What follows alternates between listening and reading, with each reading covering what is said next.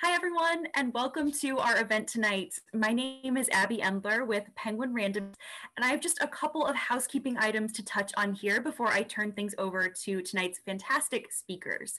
If you would like to submit questions for our speakers this evening, you can do so by utilizing the Q&A box, which you will see at the bottom of your screen. You can also upvote questions submitted by others within the Q&A box. You can activate the Zoom chat, which should also be at the bottom of your screen, and comment along with the conversation if you would like to do so. Now I'm going to briefly turn things over to Jen Childs from Penguin Random House Library Marketing before we introduce our speakers. Jen, if you could just come up on screen here, that would be great. Hi, Jen. Hi, how are you? Good, how are you? Thank you so much for joining us this evening. Absolutely, I'm thrilled to be here. And again, I'm Jen Childs. I'm with Penguin Random House Library Marketing. I'm thrilled to open the Sure to Be Amazing event with a shout out to all the amazing libraries from Wisconsin that partnered with us to sponsor this evening. 23 of them to be exact. We at Penguin Random House deeply appreciate their support of our books and authors and the support they give to readers everywhere. Especially during these trying times, libraries have remained a source of comfort, enjoyment, and community for us all. So a shout out back, please remember to support your library back. I hope you enjoy tonight's event. And another shout out for our website, borrowreadrepeat.com. There you'll get more reading recommendations, and you'll also get registration information for future book and author events. Thank you so much. Thank you so much, Jen, for all of your support for making this event possible. And again, just a huge thank you to all of the Wisconsin libraries that have co-sponsored tonight's event. Without further ado, I am going to ask our speakers to start their microphones and cameras and come onto the digital stage here. I am so delighted to introduce Lauren Fox, who earned her MFA from the University of Minnesota and is the author of the novels Days of Awe, Still Life with Husband, and Friends Like Us. Her work has appeared in numerous publications, including the New York Times, Marie Claire, Parenting, Psychology Today, The Rumpus, and Salon. She lives in Milwaukee with her husband and 2 daughters. Lauren will be discussing her brand new New York Times best-selling novel, Send for Me, tonight with Georgia Hunter. When Georgia Hunter was 15 years old, she learned that she came from a family of Holocaust survivors. Her novel, We Were the Lucky Ones, was born of her quest to uncover her family's staggering history. I know it's going to be a wonderful conversation between these two, so I'm going to turn things over to Lauren and Georgia. Thank you. Oh my gosh. Hi. Hello. Well, thank you, Abby and Jen, and thank you. Oh my gosh, 23 libraries, Wisconsin libraries, incredible! What an effort, and a special thanks from me to Lauren for inviting me to be a part of your tour. I've been so excited for this. I wish it could be in person, but maybe for the paperback. In the meantime, we have people from all over joining us, and I'm so excited to talk about your book. Oh my gosh! Thank you. Thank you. And congratulations. The first, I mean, just what an amazing launch it's been for you. I mean, straight to the New York Times, a Jenna, Read with Jenna book pick. New York, you're going to be on the Today Show in a couple of days. You guys have to all tune in and watch. It's so well deserved. And I just love this book so much. I got a chance to read an early copy and fell in love with it then. You have the most original and poetic prose, and it just like sucks you right in. And I picked it up over the weekend again just to kind of refresh, and thought I might skim it. And my husband kept being like, "Where did you go? Are you sneak reading again?" And I had spent the whole weekend reading. I couldn't put it down. So for the last 2 days, that's what I did. I reread it, and it's just such a gorgeous and heartbreaking story. And I can't wait to talk to you about it. And I felt like, for me, especially the second time around, I just was so drawn to the theme of love, and especially that love between mothers and daughters.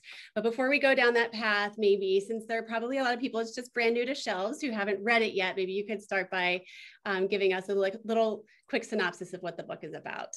Sure. Thank you. Well, first of all, thank you so much. I'm so, it's going to be hard enough to talk about your book too during this conversation, because George's book, We Were the Lucky Ones, is, we discussed ahead of time how thematically connected they are. And I'm just so thrilled and honored that you're doing this with me. So thank you so much. Yes, so my book, Send for Me, is about 4 generations of women in a family. It starts in Germany, kind of on the cusp of World War II, just as the tide of anti-Semitism is rising, and it moves forward in time to present day Milwaukee. It's about mothers and daughters. It's about the ones who were able to leave Germany and the ones who are left behind. And it's kind of about the stories that get passed down to us, not necessarily overtly, but sometimes as kind of complicated undercurrents, kind of about inherited trauma. But mostly it's about mothers and daughters and the bonds that connect us. It all shines through. And I'm so excited to learn about your research process. I know for me, that was such a rewarding journey. And so maybe you can talk a little bit about that. And I want to mention too, I think this was in the materials that you all were watching before, that will definitely be a chance for Q&A. So write your questions down, submit them, and we will definitely have time. We're going to chat for like 20, 30 minutes, then we'll have time for Q&A, but I get to ask some questions first. And so that's my first, I just would love to hear a little bit more about the journey of, can you talk about discovering that shoebox full of letters and what they were and kind of what that meant for you? And was that the first step in sort of in your own journey, and where did that take you? Yeah, so this is 25 years ago now that I discovered these letters. My grandparents had been living with us in the years before they died. And after they died, all of their belongings from their apartment were in my parents' basement. And they were just there for a while. And one day I was going through them and I happened upon this little wooden box full of letters. You know, I feel like, I was thinking about this earlier today, there are few moments in our lives that I feel like we remember as just like still moments from almost from a movie. Like I have such a vivid memory of discovering these letters, and just, I didn't know what they were. They were in German, and I don't speak German, and they're in this old fashioned script that very few people can read. But when I found them, I just like, it was just this like, as close as I've ever come to sort of a magical moment in my life. I just knew that they were something. I just knew that they were going to be a key to unlock something, and, you know, questions that I didn't have answers to, or just sort of like that they were going to be a piece of a story that I was still learning. So I found the letters, and I was a graduate student at the University of Minnesota at the time, and I took them back with me, and I tried to get them translated. It was hard to do because they were written in this unusual script, but I found someone at the University of Minnesota who I thought he was just going to have some suggestions for me, but he took it on as his own project. It was really lovely. It was a really amazing experience. He himself had grown up in Berlin. He was his father was Jewish, and he had passed in Berlin as non-Jewish, and that's how he had survived the war. So he had a personal connection to this story. And so I would bring the letters to his office, a couple of letters every week, and a little tape recorder, because this was the 90s. And he would read them out loud. He would like translate them as he was reading them, read them in English, and then into the tape recorder. And then I would take them home and transcribe them. And it took us about a year to translate them. So it was like this long unfolding story that I was learning. I almost felt like in real time. Like I still remember thinking, you know, every once in a while I'd walk back to my apartment and I'd open my mailbox and I'd half expect to see a letter from my great grandmother. It was just like, it was surreal, the experience. Yeah, I was time traveling, totally. Yeah. That is just amazing. So that was the first step. Your great grandmother in Germany writing to your grandmother in Milwaukee, right? Oh, sorry. Did I not specify that? Oh, you know, you might have, but I just want to clarify. And so in these letters over a whole year, I mean, I loved how you talk about in your book, there's a quote where Claire, who is, correct me if I'm wrong, your generational counterpart, right? Right. And she's talking about how she discovers these letters, and she says the tone of them in the story feels both familiar and familial. And I loved that. And I just did you feel like you infused your story and your discoveries into that Claire's storyline of her narrative of what it felt like to be discovering this piece of her story? And I'm also curious how much you knew before and how much those letters sort of revealed to you. So obviously the book is fiction, but I have no problem identifying that like deep connections between, I mean, Claire is the character who closely resembles me. So yeah, that the experience of discovering those letters and the sort of like the emotional truth of it is how it unfolded for me. Yeah. And what was the second half of your question? Well, I'm just more curious, like, I love how you said that those letters, it was like you were reading them real time and what you knew before. Like for me, right. I filled a huge gap in my family history in researching it. Was that a gap in your family history? Did those letters fill a gap for you? Or was it more just this emotional, like you said, like stepping back in time to that era and that time and allowing yourself to imagine what it felt like to be there? I know that for you, you had no idea that this was a part of your family's history. No. But I knew, I mean, I grew up with my grandparents and, you know, they came from Germany in 1938 with my mom who was a baby. So I knew like the outlines of the story. I mean, but they never really, so I've been thinking about this so much since the book was released and trying to remember what they told me and what I just pieced together and, you know, what my mom told me, but like, it really wasn't spoken about in my family, aside from the broadest outlines. I mean, you can't grow up with two people with super thick German accents and not know, you know, that that's their story. But Yeah. and also the letters don't really tell a story. That, you know, my great grandmother wasn't trying to tell a chronological story. She wasn't trying to tell a story at all. She was trying to get out of Germany, and she was writing to her daughter and saying like, you forgot your coat, and can you the visas are all wrong. And so it was this sort of like, it was like she was dropping puzzle pieces, you know. It wasn't a particularly coherent story that she was telling, but it was almost like a conversation. I mean, I love that you said it was like time traveling, because it was almost like an ongoing conversation I was having with her, and it filled in some of the blanks.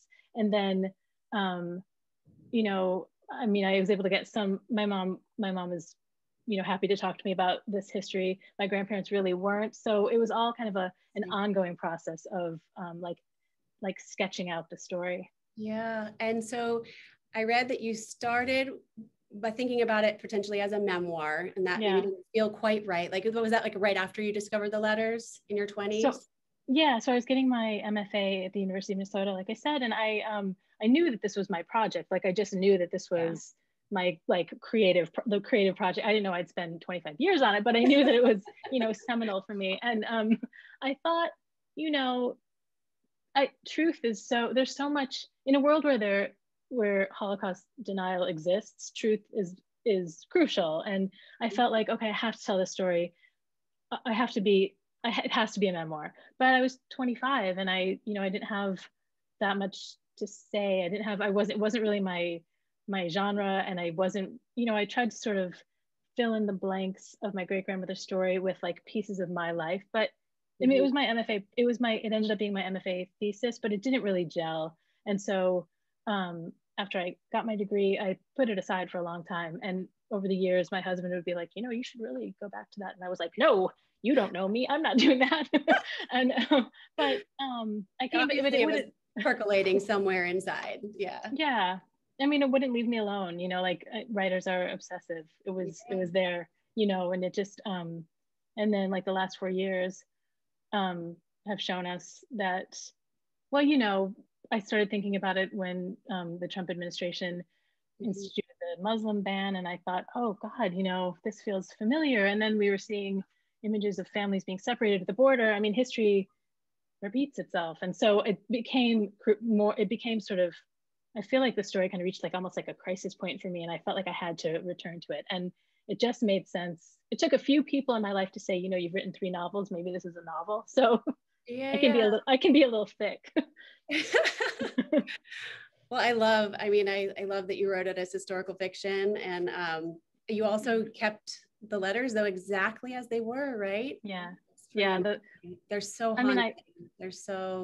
I love that you did that, and I love knowing that as a reader. When you guys pick it up, I just felt that made it so powerful. Thanks. That was like sort of the promise I made to myself, that the letters the letters were going to appear in the book word for word. I mean, I definitely, you know, sort of pried them apart and like rearranged some things. I changed the names, but the letters are my great grandmother's words. That's amazing. And kind of going back to maybe that trigger or inspiration of sort of it feeling more timely than ever, which is scary, but so true. Do you feel like living in this world that we live in with these Muslim bans and families torn apart at the borders and rising anti-Semitism and let alone the pandemic where we're all isolated and jobs and relationships and life is just completely upended, has spending so much time in kind of the hearts and minds of, you know, imagining your ancestors and what it was like back then as they navigated, you know, through the Holocaust and in their own isolation. Has that helped you in any way or given you any perspective as, you know, in this crazy world that we live in today? Like, do you think about it often as you tackle this, you know, pandemic and everything we're facing? I think, you know, you can't sort of help but feel like, okay, these people lived through something so much worse and they rose to the occasion because they had to. And so, you know, of course, to some extent, I feel like the connection that I felt to my family's story has been amplified and illuminated over the past year, you know, just because we're being called to isolate ourselves and, you know, there's so much chatter around us and like so much politics involved in it. And it just feels like, okay, if they could do this, you know, of course we can too. And I mean, I had written most of the book before the pandemic, but I was still doing the finishing touches and writing a few scenes, you know, still back in April. And it just felt like, oh, this is, you know, made more, just like, it's just amplified. Yeah, in a way, it's, yeah, you can understand. We'll never be able to understand, but in a sense you can, with everything that's going on around us today. So, and I definitely felt that, and it gave me some that perspective and hope. And one of the things I loved the most about your book, kind of speaking to that, was you created this constant sense of conflict. So you had this impossible decision of Annalise, right, to leave her family behind for her safety, the safety of her own family. She leaves her parents behind. She's got this heartbreak that results. But you also had these incredibly beautiful moments, these tender human moments woven throughout as she watches her young daughter grow up, as she bakes apple cake, as she like dips her toes in the cold lake water. And they're just, your imagery is so gorgeous. And I just love that you know, allowed yourself both sides of that conflict. I love this quote, Annalise's bird walking across a wire, unbelievable good fortune on one side, unfathomable heartbreak on the other. And then towards the end, how strange the convergences, darkness roaring into ordinary life. She is mute with sorrow and filled with tenderness for this undeserving world. So beautiful. So I'm curious, was that a conscious decision to juxtapose the horror and the beauty, the love and the longing, to convey both sides? Or did that just kind of come naturally because it was part of the story? So short answer, yes, it was a conscious decision.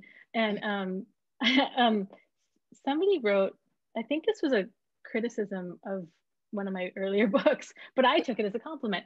Somebody wrote that a novelist doesn't have any special insight, that that a writer is just, well, me, I think they were talking about me, just good at observing details, but not particularly, like no like actual psychological acuity, just like a really strong, and I was like, yeah, I feel like that's, you know, that was sort of my project. That's been my project all along, just like building the world that we all like, our worlds are just made up of these intimate, specific, concrete details. And it's just like, if you pay attention, and you do, that's what you see all around us, just these like moments, these nothing moments that just accumulate into our lives. And so that was what I was trying to, I mean, that was my project, to sort of build the world out of these like tiny little moments. And I think partly to show just how much was lost. You did such a beautiful job of that. And it's one of those ways that we can connect, and we feel so, I mean, there were so many parts of this story that we're like, oh, I've totally been there as that young, you know, young mother, and which brings me to my next question, and compliment, which is that you all, you know, we often think about that era and Holocaust era in black and white, or these like sepia toned images, kind of unfathomable statistics, and yet you created this vividly colorful and nuanced experience, and which allows us to relate on a very personal level. And I mentioned before, at its core, and you did too, it really felt like you almost sometimes forgot about the Holocaust and what was happening. It was just about this love that the mothers and daughters and this ancestral love passed down. And that's also, I loved, not perfect, right? It's often kind of agonizing between mothers and daughters. And I'll read one more of your passages that I thought was so beautiful. This is Annalise talking about her bond with her mother, Clara. She says, their connection is a deep and wordless blend of boiled potatoes and unsolicited advice, a lullaby about a dog, a sick stomach gently rubbed in the middle of the night, an argument about a hat, vexation and resentment and warmth and need, a viscous flow of liquid, imperfect love. I almost cried reading that. I love that.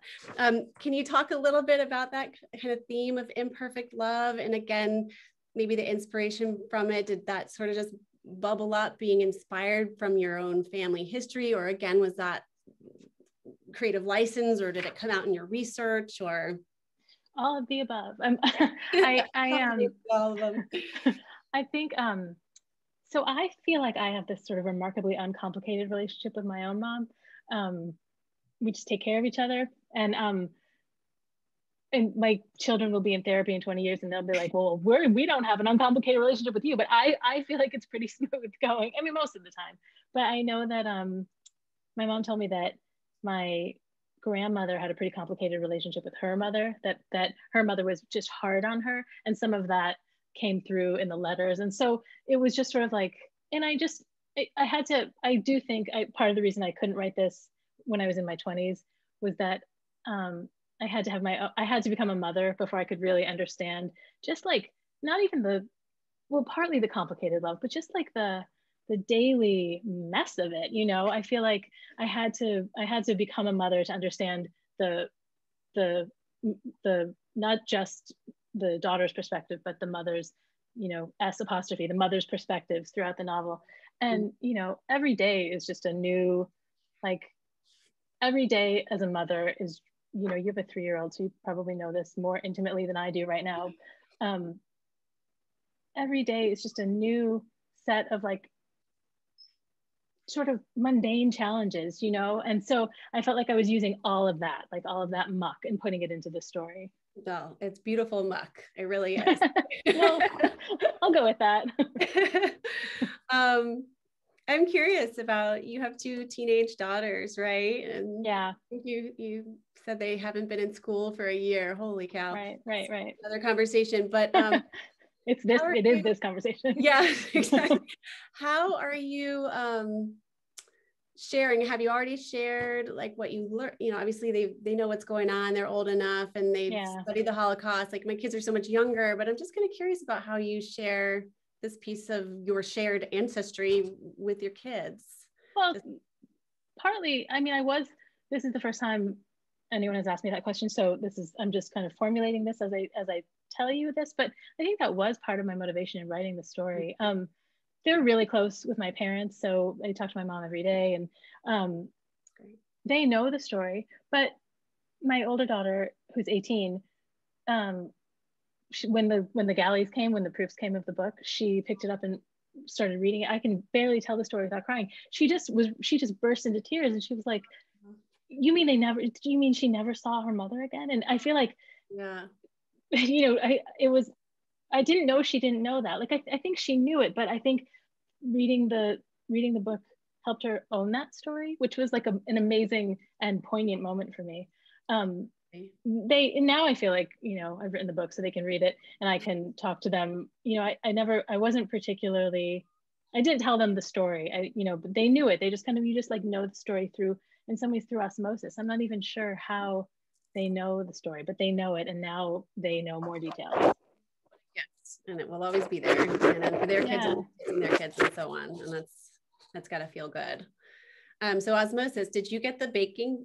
I'm assuming your great grandmother, and did they actually own a bakery? They did not. They owned a butcher shop, and I was like, I've been a vegetarian since I was 16, and I was like, I'm not setting this story in a butcher shop.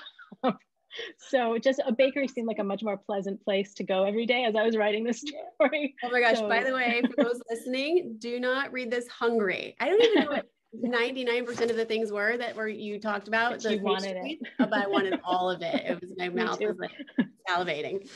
My grandmother was an accomplished baker, but so I had a really visceral memory of like a lot of those pastries. And so that was really fun. And also the book was hard to write. Like it was an emotional, it was cathartic and it was emotional and it was draining. So it just was fun to write about a bakery.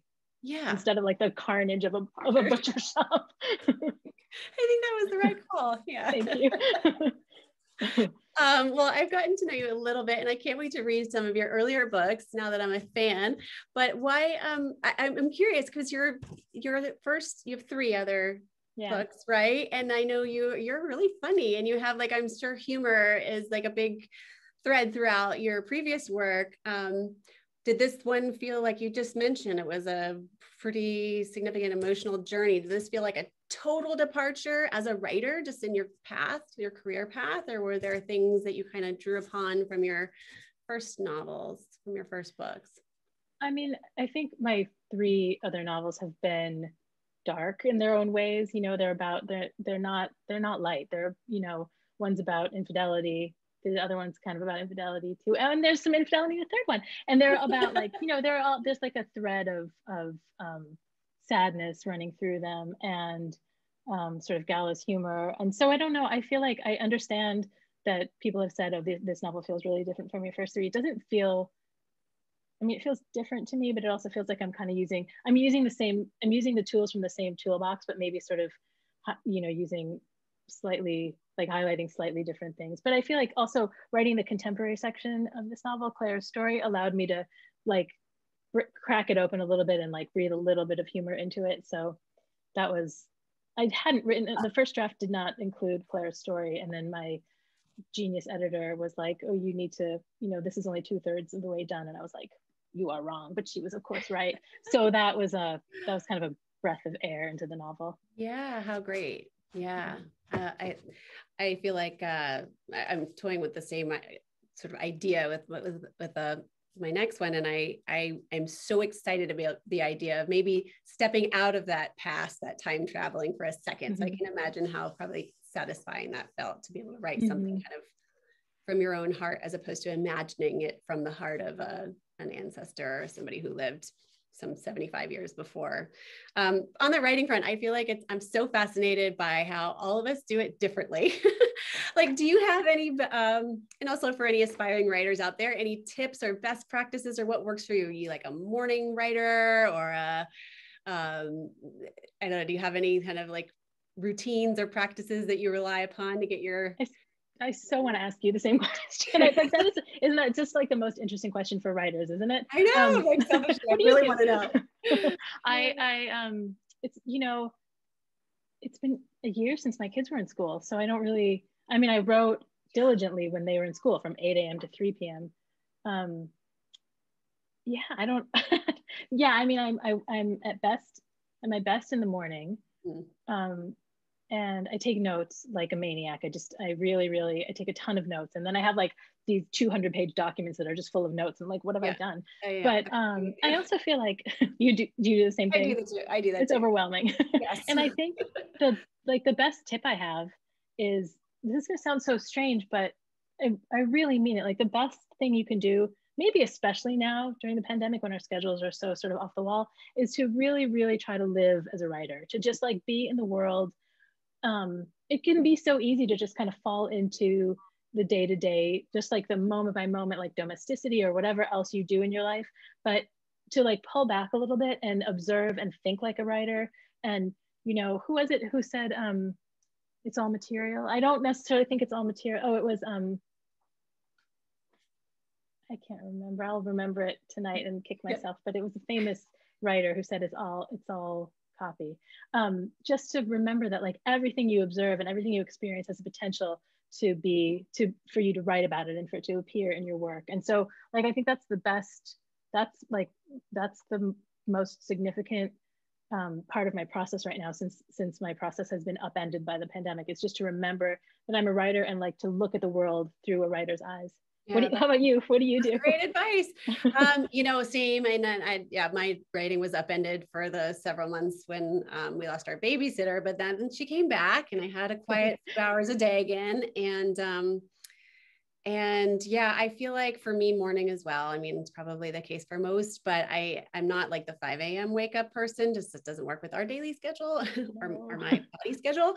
But I do feel like if I kind of think the night before I wrap up and walk into the chaos of mom life about what I want to do the next day, and then just sit down in the morning and do it. And like, I don't like, not psycho about turning off email and chat and stuff, but like, I don't really care about that stuff in the morning. I feel like that's my precious time. And I have been thinking a little bit overnight and in the morning about what I want to get done in that first half of the day. And if it bleeds over to the end of the day, great. If I keep writing and writing, otherwise, if I give it a try, 90 minutes, whatever. And I get my stuff out on a paper and then I'm happy. And then I feel like I go into editing or researching or trying to make sense of that document with 200 pages of notes. But that like taking it to the end of the day and like letting yourself sit with it, like letting your unconscious work on it is really a huge part of it. And I stole that tip from an author I did an event with a couple of weeks ago, Claire Pooley, who wrote The Authenticity Project. And I was like,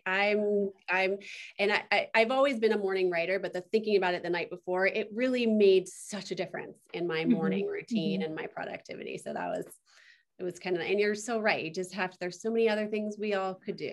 And it's thinking about yourself as like, this is my, I am a writer and this is my time to do this, and everything else can wait is equally as important.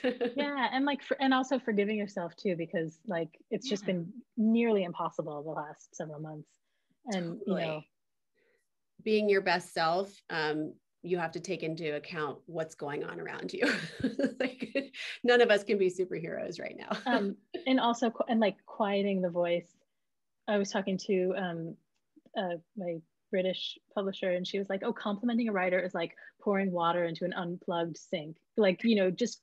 And I was like, "Oh, yeah, that's so true. Like, it's so hard to take criticism sticks and compliments don't." And just quieting the voice that tells you will never write another word. Just, really working hard to like tell yourself you actually are okay. Yes. Oh, I know.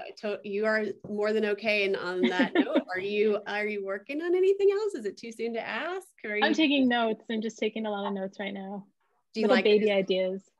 Yeah. Do you like the historical fiction now that you've like gone there? Or are you thinking you might continue down that path, or just kind of see where it happens next? I really liked writing historical fiction. I found that we didn't talk too much about research other than the personal research that I did, but like your book was I was amazed as I was reading it. Your book is so gorgeously researched and meticulously researched. And I found that process kind of revelatory. Like I really never thought of myself as a historical novelist, and I loved it. I agree. And those are the details that really, I think, bring the story to life for a reader too, right? The ones that really like put you in that place in time. I remember getting through with the like kind of the bones of my story, the personal story of how my relatives managed to survive, and thinking like, I did it, like I figured it out, the narrative is there. And then it was like, oh, but all the connective tissue is not, like all the other, like what kind of trees were growing in Siberia, and what kind of cigarettes did they smoke and crack out, like all those things. And but that's so fun. Maybe it's and when you discover those little details, you're like, the brand of toothpaste that she would have used in 1936. You're like, oh my God, that was really, I hesitate to say fun because it was researching a really difficult time period, but it's totally fun. Yeah, it's totally fun. I love that part too. And did you have any books that inspired you? Favorite? Oh yeah. Like a couple favorites? Yeah. I really relied on a book called Between Dignity and Despair, specifically about German women in the late 1930s, and just how the Nazis squeezed German life, because it was really different. It was a really different experience in Germany than it was in the rest of Europe.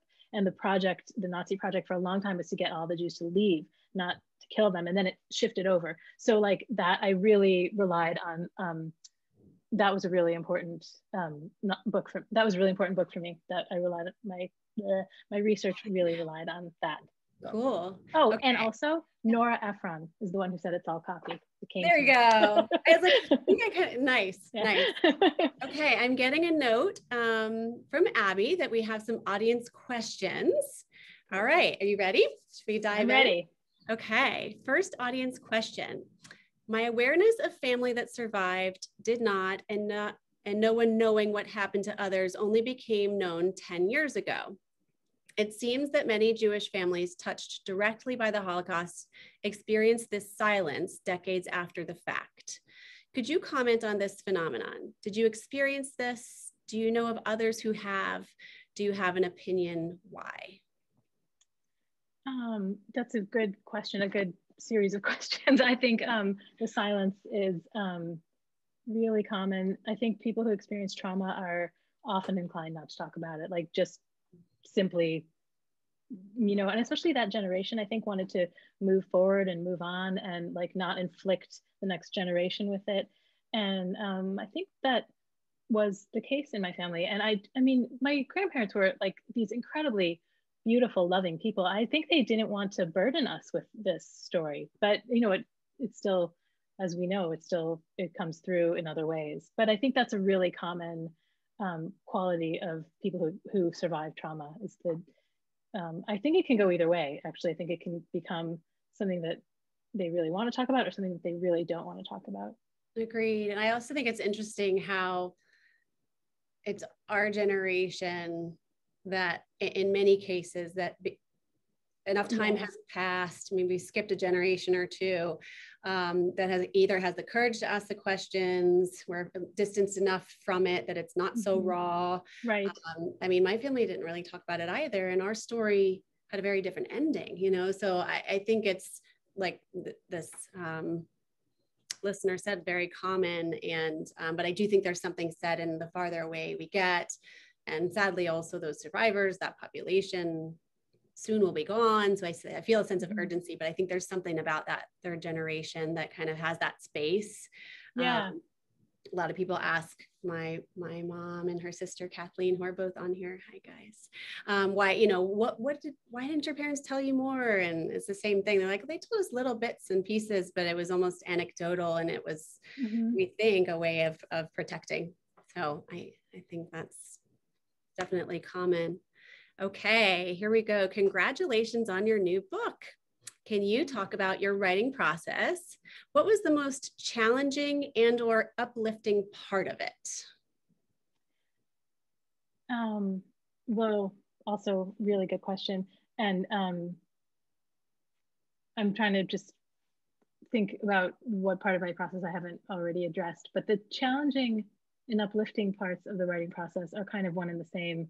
Just this was so, I really feel like even though the story is fiction, I really feel like I was able to sort of like put like a through line to the story that I didn't really know when I was growing up. And so that was really like, just like, that was really satisfying to me to be able to put the story together, to like read her letters and to think about what they were going through and to talk to my mom and ask her questions. And it was also, so that was both the most challenging and the most uplifting part of writing this story. And in some ways, I feel like I've exercised it in a way. Like it's weird not to live. Did you feel that after you were done with yours? It's weird not to live with it so intensely. Absolutely. Yeah, I do. I felt like, because living with a story, you feel you're living with those relatives. Like it's exactly. I came to know them in the process of researching it and spending so much time traveling back and imagining what it was like to be there. You almost just, you come to know them. And yeah, it's transformational. And also just the psychology of inheriting in some ways this trauma, even though we're both a good long generation removed from it, just like trying to separate the story from yourself. Like that's been like my life's work in a way. And just so finishing this book has been kind of like, oh, now what am I going to be obsessed about? Yeah, no, I completely hear you. I know people are like, what's next? I'm like, what do you mean what's next? That was like my everything. Yeah. I just put it all out there. There was a quote from your book. You said, Claire, who's the youngest generational counterpart, said she's trying to explain to her boyfriend why she can't move to London. She said, I can't just leave them, meaning her family. We don't do that in my family. He could never really understand the primordial soup from which she had emerged. I love that. So it's like trying to figure out that soup and like how it defines us and how it is a part of us. Yeah. Okay, a question from Lori. Do you have a special place to write? Maybe this should be like, have you had one in the last year? And before that, was there a different one? We are lucky enough. We live in a small bungalow, but it's got a lot of doors. So I'm lucky enough, like what you see in my background is the neatest part of my office, and everything. I half wish I could show you what is surrounding me, like the mess of my office, but it's my office. It's also where the kids come, like, and my daughter will come in after, like, and throw her clothes on the couch, and it's where they used to play, but it's my room and I can close the door. So that's my special place to write. A door is all you need. A door is cool. It's great. Yeah. A question from Isabel. This might be my mom. How do you think your MFA influenced your writing? That is such a good question. And I almost don't know because, so I got my MFA in 1998, and I really went into it just hoping for the time and space and the funding to write, just to have no other worries. I was thinking about that earlier today, how I was making $9,000 a year, and I was like, yes, I can live as a writer now. So, I mean, having that time and space though was phenomenal. Like, I mean, just not having, I was teaching, but just not having another job, and, you know, I didn't have kids yet, and I wasn't married, and just having no other responsibilities. So I don't know. I mean, I loved the classes, and I loved my writing colleagues. I love, like, they're still some of my best friends and best critique partners, but really, like, just having a couple of years when the only thing I needed to do was write was the most valuable and influential part of my MFA. It sounds like heaven. It was. It really does. I'm always looking into like writing workshops, and some are, you know, like a 1 week here or there things. I take 2 days, 48 hours of just, and being surrounded by other writers. I thought it was really cool. Are you most comfortable writing in the present tense? I wondered the same thing. Julius knows he is tender-hearted. It's an example. I noticed that choice. I'm curious about that. I think it is the most immediate tense, and it feels the most natural to me. I just wonder if that's like the time we live in, and the, like, I don't know. Even when I'm writing historical fiction, I seem to gravitate toward present tense. It seems like the most detail oriented and maybe the least introspective. I don't know, but it works the best for me. Yeah, me too. And I remember, like, it almost just, I don't even know if I made the decision consciously, just like I just started writing that way. And then a lot of people ask the same question. We're like, but it's history. Like, did you think about writing it in the past tense? And but it's not history when you're writing it. It's immediate when you're writing it. It's happening right there. Yeah. I think it feels a little bit more visceral that way. Yeah. Okay. What was your great grandmother's background? Could you tell us a little bit more about her? So I only know what I know. I don't, that was part of the long project of this. I know she was, I think she was born in 1880, and, you know, my family goes way back. There's a member of the extended family who did like a bunch of genealogical research, and that side of the family goes way back to like the 1700s or maybe even earlier in Germany. Like I said, they owned a butcher shop. She was, you know, hard on my grandma. I don't know much more about her. Her name was Frida. And right. Yeah. A lot of, like, aside from her words, the character of Clara is, you know, fully from my imagination and like the conversation that I was having with her letters. Right. Because let's see, your mom wouldn't have remembered her. No, not at all. She was a baby.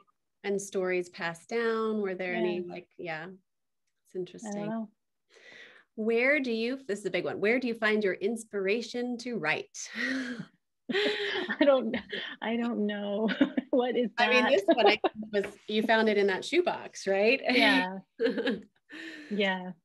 I feel like sometimes the best writing is the one that's like you said, you couldn't ignore it, you know, even though you wrote it as a memoir, you found the shoebox, you were like, this is something I need to do. And then you wrote it, and then you set it aside for 25 years, but it never stopped talking to you. I think you said it that way. I love that.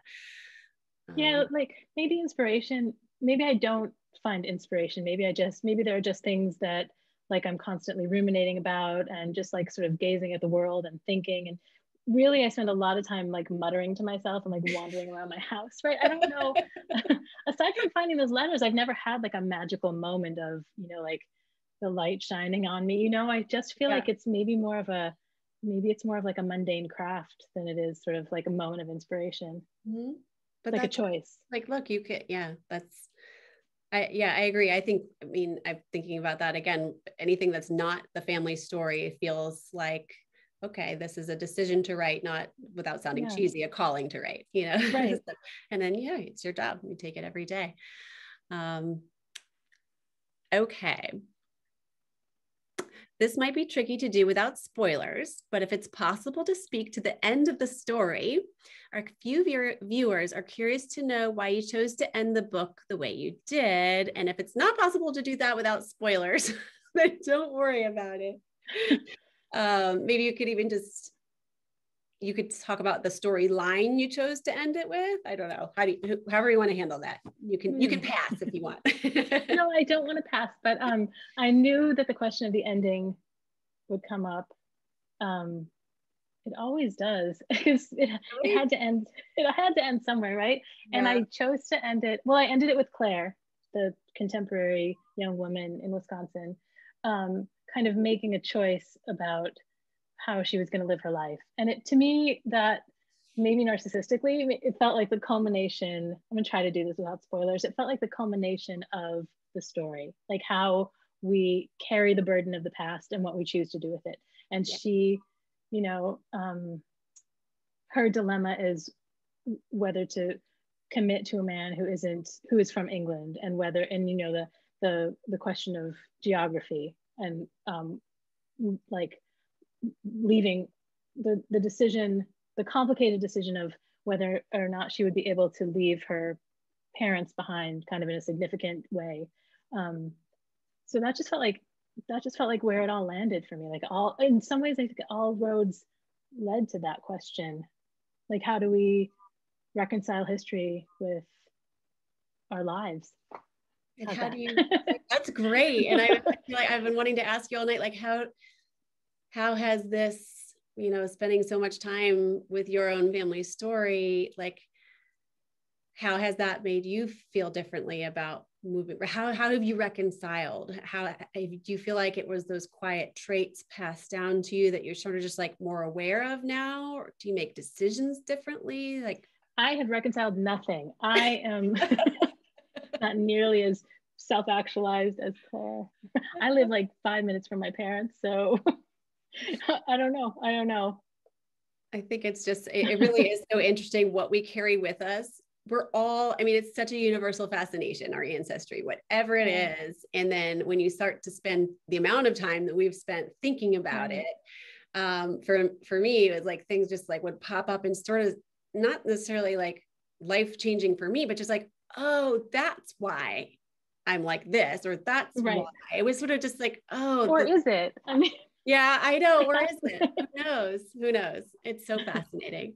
Yeah, like maybe this book should have just been one page of me saying like, I'm a mess and it's nobody's fault but mine. No, but like I don't know. I really haven't. I'm getting ready to send my older daughter off to college, so like the like sense of maternal separation is like bubbling up to the surface again for me, and I really don't know you know, what the answer is. So like how we separate ourselves from our own particular histories, or how we like let our children go. Yeah Oh god, that gives me like a panic attack just thinking about like my oldest is 9. You have so many beautiful quotes about this, like, you know, be children of immigrants being anthropologists of our own families. We're participant observers of cultures we live in, but that will never quite belong to us. I love that. Okay, last audience question for both of us. What kind of notes do you typically take when you're just starting out with a new story idea? Is it research or just broad strokes of the new story concept? Want to start? Broad strokes, just like I just give myself the freedom to write down whatever garbage is in my brain. And sometimes so my other 3 novels haven't been historical fiction. So this process was new to me, but the note taking hasn't really involved research. It's just been sort of like this, like blah, whatever I'm thinking, and whatever just sort of needs to get out of my brain and onto the computer screen. So really sort of the gift of letting myself just write crap is maybe what my note taking is. I can kind of be like a little meticulous when I'm actually writing, but the preliminary note taking process is no holds barred. How about you? Yeah, that's awesome. Did you read Bird by Bird by Anne Lamott? Like yeah.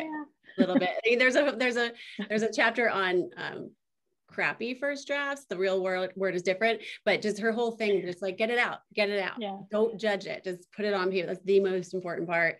Yeah, I mean, I've only done this once, and I'm now trying the second one. Feels very different. I guess I'm not the like, oh, I'll just start writing and see what happens. I have to think about it for a long time. And again, for We Were the Lucky Ones, the plot was there. I just had to uncover it.